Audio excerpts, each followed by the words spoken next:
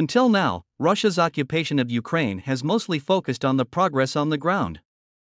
However, a significant part of the war takes place in the air, and both sides are trying to control the airspace.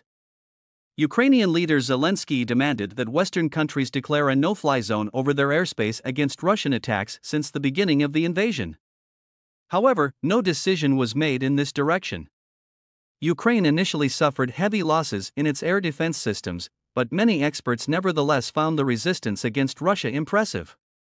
Oryx, the open-source military analysis website that tracks military casualties since the start of the war, found that Ukraine had captured or destroyed at least 82 Russian aircraft, helicopters, and drones.